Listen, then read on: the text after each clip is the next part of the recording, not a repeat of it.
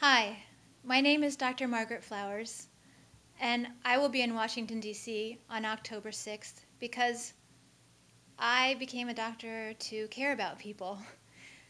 And when I was in practice taking care of my pediatric patients, I discovered that it's very hard to do that in this country, that the insurance companies are telling our patients what they can have, telling me what prescriptions I can write for them, making me discharge young patients from the hospital before they're ready or their families are ready to take care of them.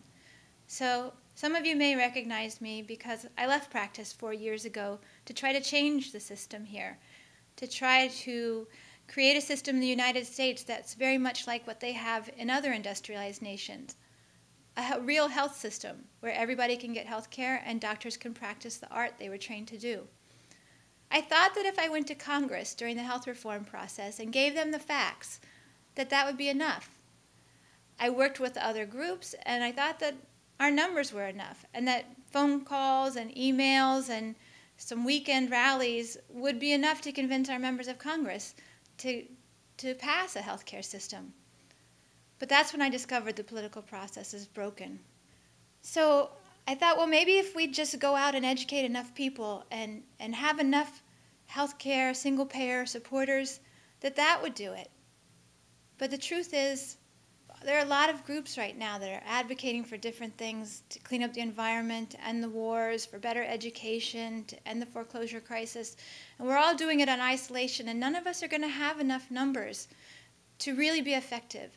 And so that's why it's important that we all come together.